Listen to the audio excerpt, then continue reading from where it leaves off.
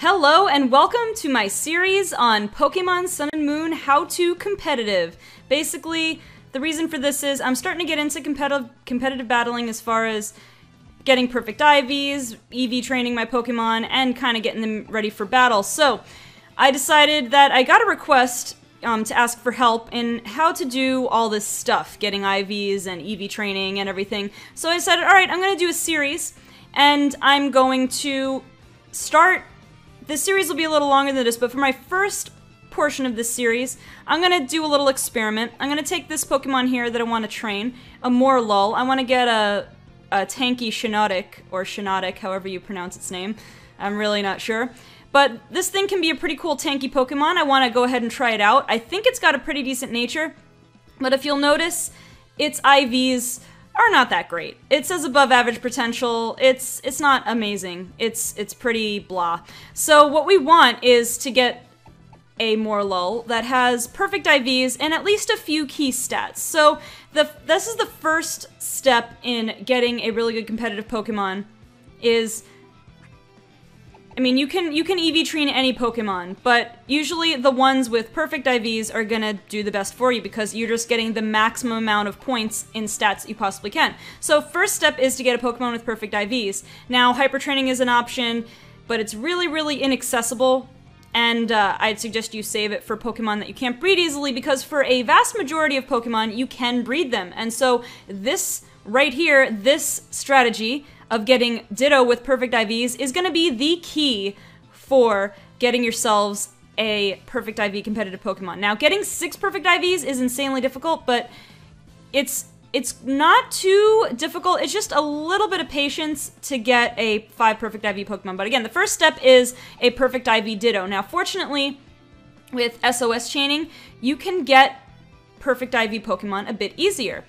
And the reason you want Ditto is because you can breed it with any Pokemon. So, now the thing is, chaining Ditto can be a bit of an annoyance. It transforms into your Pokemon and copies your stats. So let's say I have my Tapu Lele here that I usually use to do chaining, but this Ditto, a Ditto will transform and copy Tapu Lele's stats, so it'll do good damage to us, and we'll have to keep healing, and then eventually it'll use up all its PP and KO itself with struggle, because Ditto only gets 5 PP of each move when it transforms, so it's a big mess.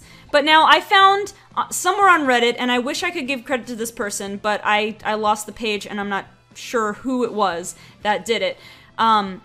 If I find it, I'll put it in the description. But anyway, this is an amazing, such a simple method for SOS chaining Ditto. And the main things you're going to need a Munchlax. Now, you can find these Munchlax on Route 1, no problem. But you want to make sure it knows Recycle. And you're probably going to need to go to a move tutor for that.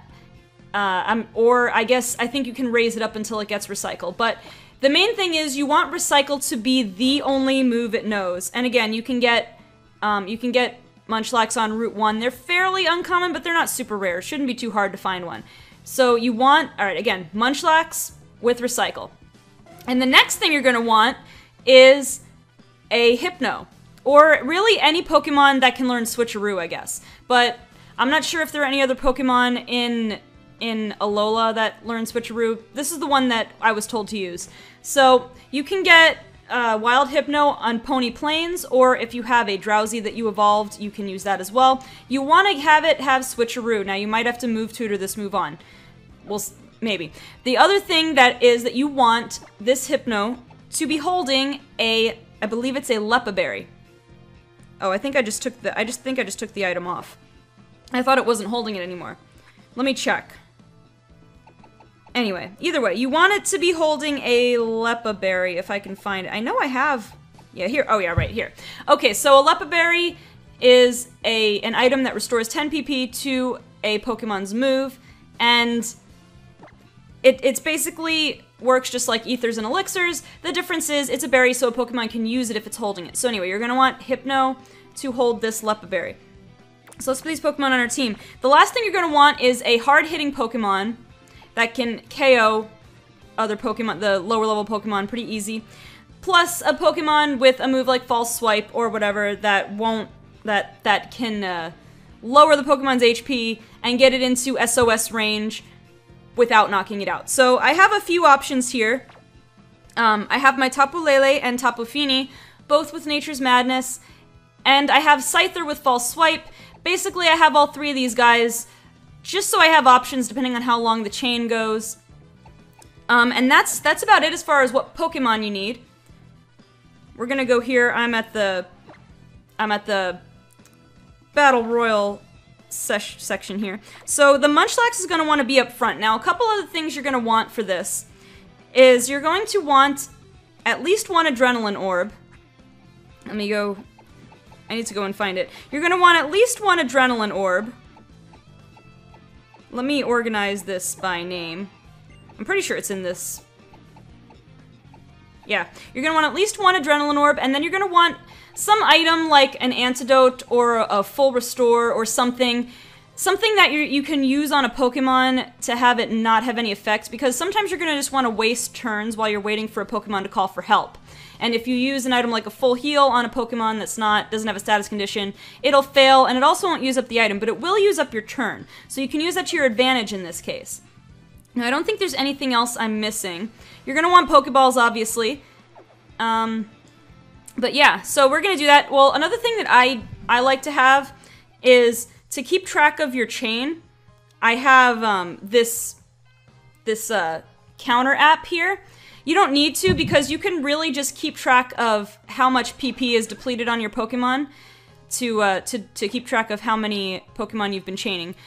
That is an equally good strategy, but I just have this as another option just so I can keep track in real time. So we're gonna fly to Mount Hokulani because this is where you want to go to chain for Ditto.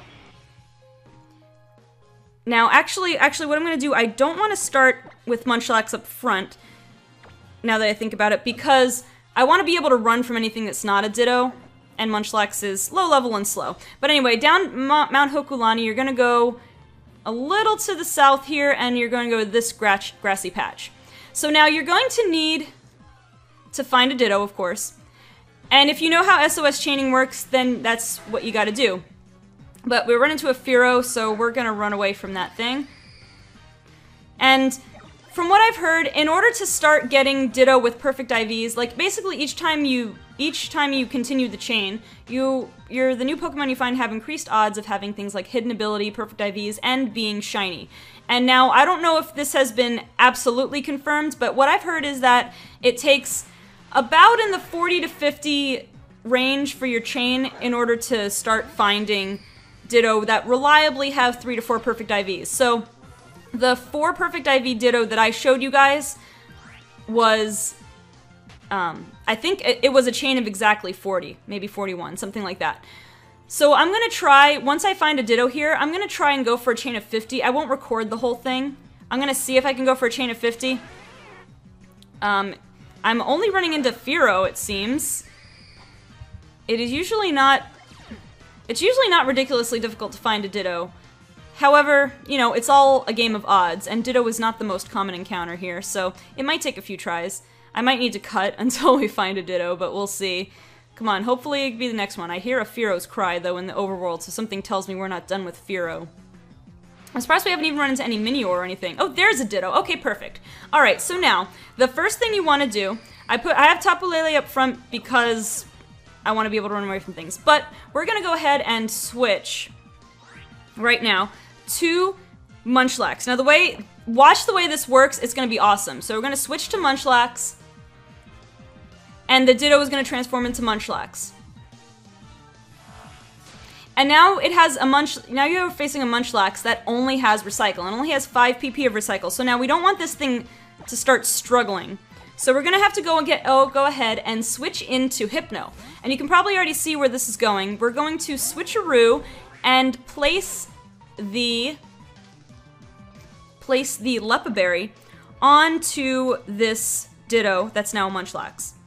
And so what's going to happen here is that it's going to only use Recycle because that's all it has. When its PP gets low enough, the Leppa Berry is going to trigger, and it will restore its PP. And then it'll use Recycle again because that's the only move it has, and recycle will bring back the Leppa Berry. So you have this never-ending chain of reusing, recycle, Leppa Berry, recycle, Leppa Berry. So you never have to worry about this thing struggling and KOing you. You also never have to worry about...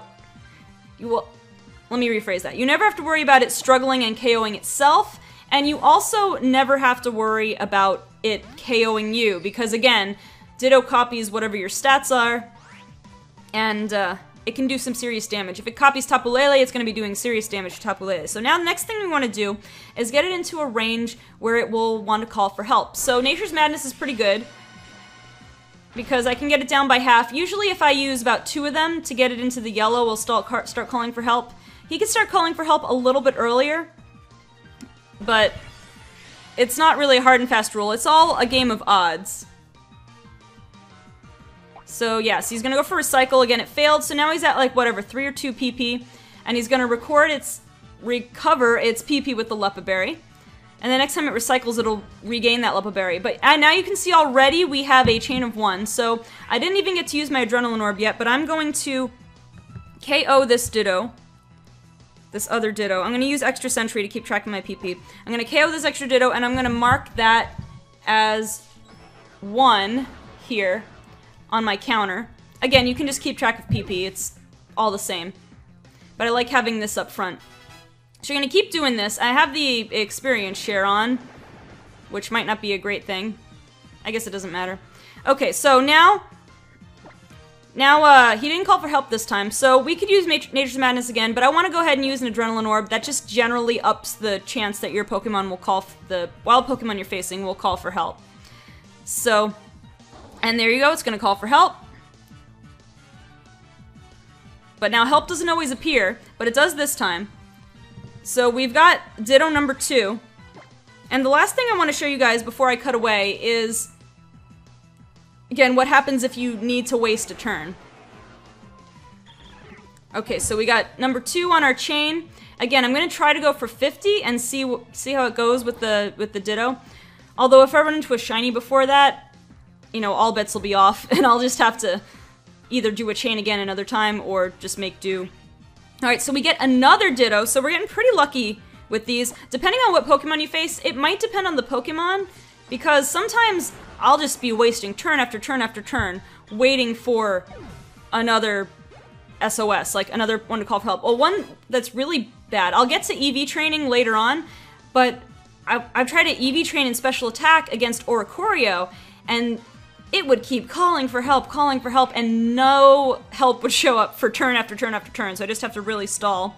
But I'm just gonna keep going here until we get a turn where no help shows up, just so I can show you in action how to waste a turn.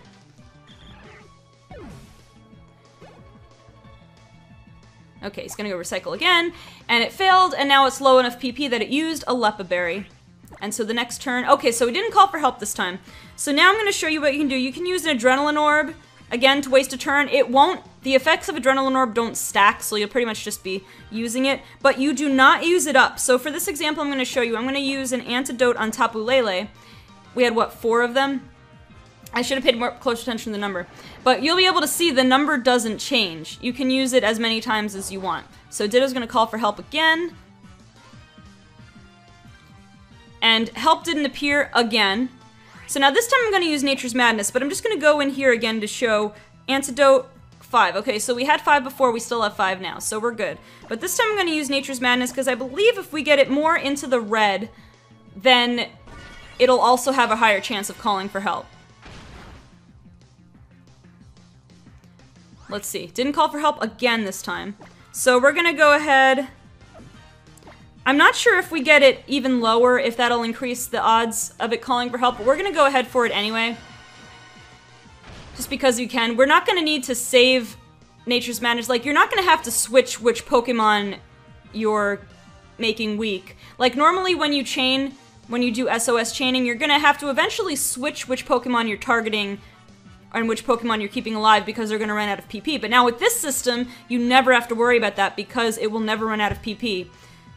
Which, it's a pretty ingenious system. Again, I'll try to find the person who posted it and post a link to the article in the description. But anyway, once again, nothing happens, so we're just gonna use another Antidote. And by another, I mean the same one that we won't use up. So it's gonna call for help again. And there is another Ditto. So that puts 4 on our chain, on our Ditto chain. So I'm gonna go ahead and attack that. And pretty much what you do is you just keep going.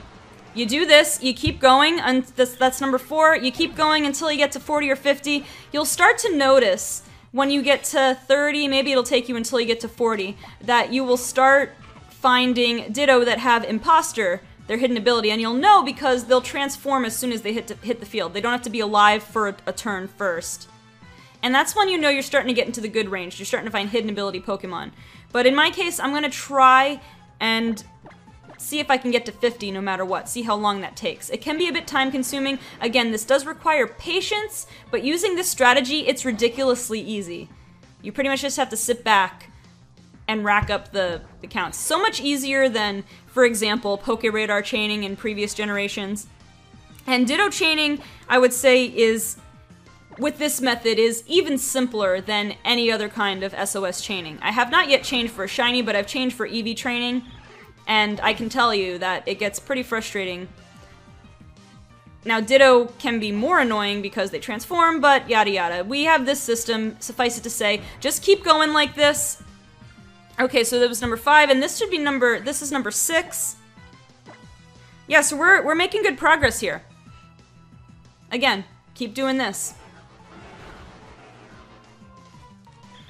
Okay, so I'm gonna keep going here. I won't bore you guys with the whole involved process, and I also don't want to use up infinite...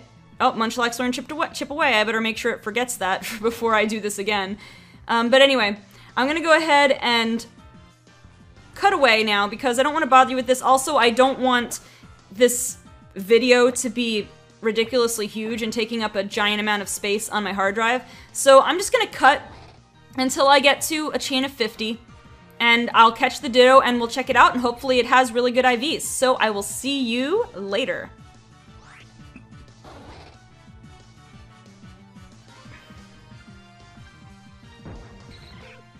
Okay, this should be Ditto number 50.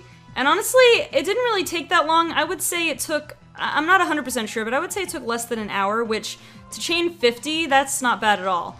And again, pretty easy. There were a couple times where Ditto was kind of stally, not calling for help, so if you want to speed things up a little bit more, you can get rid of battle animations. You can turn them to off. I would recommend... I mean, it won't make that big of a difference if you're doing this method, because not a whole lot of attacks will be succeeding.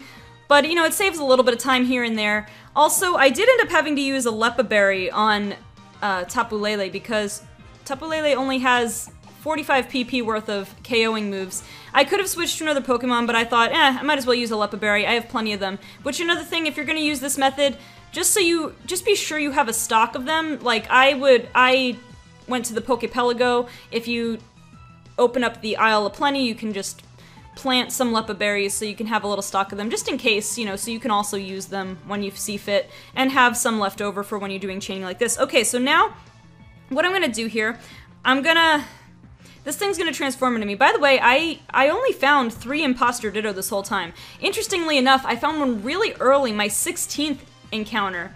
Then I didn't find another one until my 39th, and then again at my 44th encounter. So even when you get a high chain, they're still pretty rare to find a hidden ability Pokemon, which is interesting. It's worth noting that you have to be pretty patient for that. But I did get one at 16. So the question is, do I want to KO... I'll just KO the Munchlax Ditto. I'll let the other Ditto transform into me, so you can see how ridiculous it can be, because the Ditto, you're in a speed tie with the Ditto, but if it's holding Quick Powder, it will outspeed you pretty much every time, I guess, like as it raises Ditto's speed. So that's kind of annoying to deal with, especially this thing will have... And it's gonna call for help at full health. Great job. It didn't work though, so we're good for now. So let's go ahead and do Nature's Madness on this thing. It's gonna do Nature's Madness on us. That's another reason why having it transform into Tapu Lele is annoying, because it just uses Nature's Madness over and over again until you're in KO range, and then it tries to KO you. So this thing's at half health.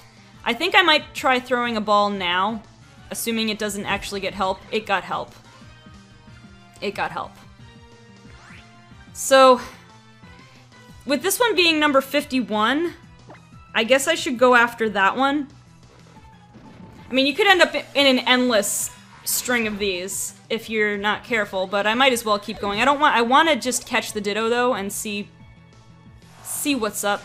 See what kind it is, what IVs it has. I'm gonna call for help at full health.